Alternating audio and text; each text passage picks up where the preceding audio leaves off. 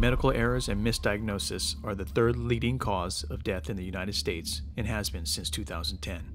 I'm currently fighting two battles.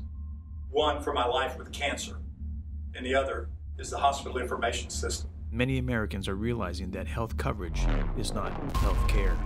We've got to make a distinction between the way we pay for healthcare and what healthcare really is, and we've got to stop confusing the two. Most Americans are not aware that they own their health records. Most don't even know where they exist. My own records should be available to me, you would think, and I should be able to share them with whomever and whenever I choose. If I can do that and beat cancer, I'll be a happy man.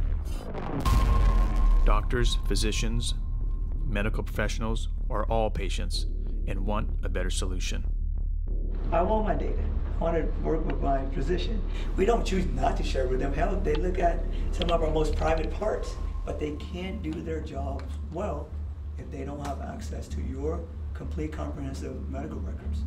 You know, at one point they had me on 42 pills a day, most of which had counterindications with each other, because I had 4 separate physicians. They were all prescribing things, and they were all saying they couldn't do anything because of one of the other doctors. So if you get them all in one room, they can bicker it out and we'll come up with a plan. Now the funny part is, that never happened. So who is to blame? The other gift that came in, the Medicare Modernization Act.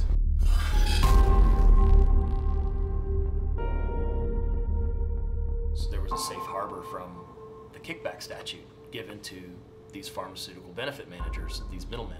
Our government, a long time ago, gave companies called pharmacy benefit managers the right to receive monetary remuneration. And these companies, pharmacy benefit managers, are the same people that put brand name drugs on formularies. The formulary is the list of drugs the insurance company is agreeing to pay for. They don't call them what they are. We should be calling them kickbacks. People all across America are making radical health decisions based upon their lack of access to health insurance. But I knew at 24, I had a choice. I had to either cut off a leg or continue in a path to where I would have to be responsible for the cost. Most families are just one major life crisis away from being, poverty. And that's not right.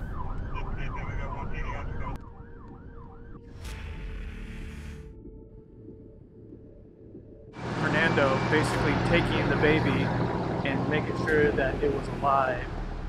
And then the paramedics came to the ambulance and they've been working on them ever since, and they life flighted the baby out.